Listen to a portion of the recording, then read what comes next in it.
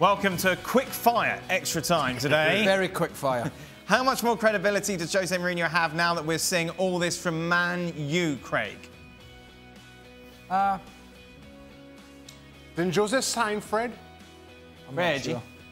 Was that a Jose Mourinho signing? Or was Ed Woodward? They're all Ed Woodward signings, really, aren't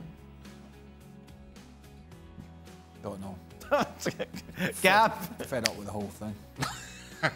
Look, he still has credibility. Doesn't take Solskjaer screwing things up to go and change that. But equally, I think if Mourinho looks back and looks over his time and looks at some of the mistakes perhaps that he made while he was there, and he can fix those, he's still Jose Mourinho. He's still a tremendous manager who can have an impact at the right club, with the right structure in place, and with the right empathy, as he would put it. Empathy. Gab, can Lukaku honestly improve as a striker? He does better and Inter likely don't lose against Juve. Yeah, of course he can improve. He's a bright young man. He's got tremendous, he's a big dude. He's got tremendous physical skills. He scored a ton of goals in the Premier League on bad teams. I think the question is, can Conte get him to react quickly enough to the way Inter play when they play those, what Stuart Robson calls those blind balls around the corner.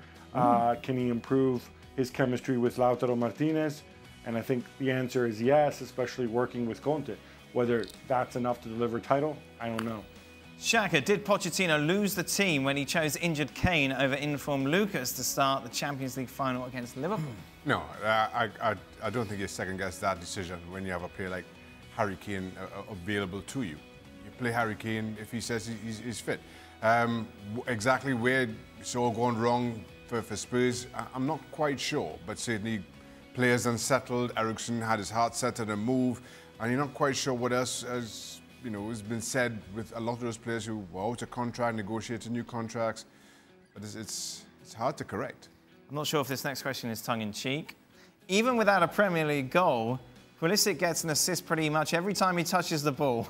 How has he not replaced Willian as a starter yet? I'll leave that to Craig. Oh. I'll leave that to Craig to answer. This is becoming one of the most tedious, boring subjects.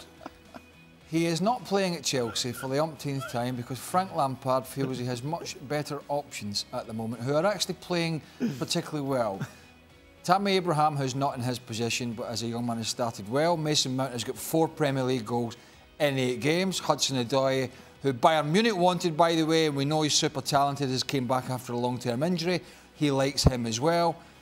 Christian Pulisic, for the 100th time in this week alone, is a very good player who's going to have to bide his time, right?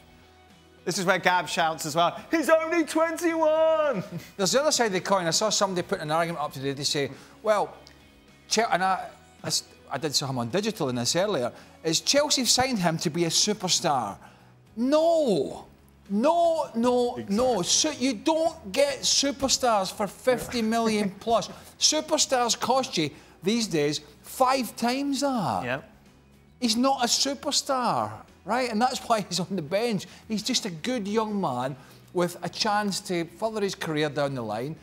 But at the moment, Frank Lampard, and it's not a conspiracy against the whole of the United States, it's because, and we're out of time because we need to go, he thinks he's got players that are doing a better job at the moment. Sticking with Chelsea, ask Craig if he feels stupid yet after all the things he said about Jorginho last season. What did I say about Jorginho? Well, Robbo was very much against Jorginho, wasn't he? I don't remember what you said. I didn't. Why? What's happened? I don't know. Well, Chelsea are going to win the league with him in midfield, I mean, correct me if I'm wrong, and Chelsea have been quite exciting to watch this season in patches, but they're still 5th. Yep. So, what? Of a very mediocre league. Final one, Shaq. What kind of food are you eating during this diet, and what will be the first thing you eat when the diet is over? Well, Shaq, you saying? Yeah. So it's like no greens, no alcohol. How did that go out this weekend? Good? Yeah. Yeah. Very good. No additives, no nothing. Right. Wow. And it's going all right, actually. I've kind of gotten used to it. Found a little rhythm. What's your mainstay? What's your main... No, well, the thing is, you could eat most stuff. Right. But just got to be home prepared and, you know, no additives and no fast food type. It's all right. Lovely. And how's your hamstring? It's been better. Yeah, you should see him walking today. He won't let me video him. Yeah, I see him walking I let today. him walk. I'll put my other hamstring. Yeah, we're a bit out of time today, aren't we? Yeah, Yeah. a longer extra time Thank tomorrow, goodness. maybe. We'll see. You can join us. Mark Ogden is here. Gab, I was always excited when Mark joins us.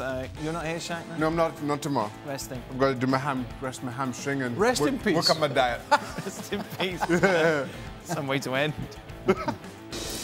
Well, thank you very much for watching ESPN on YouTube. For more sports highlights and analysis, be sure to download the ESPN app. And for live streaming, premium content, and let's not forget as well, ESPNFC 7 days a week. Subscribe to ESPN+.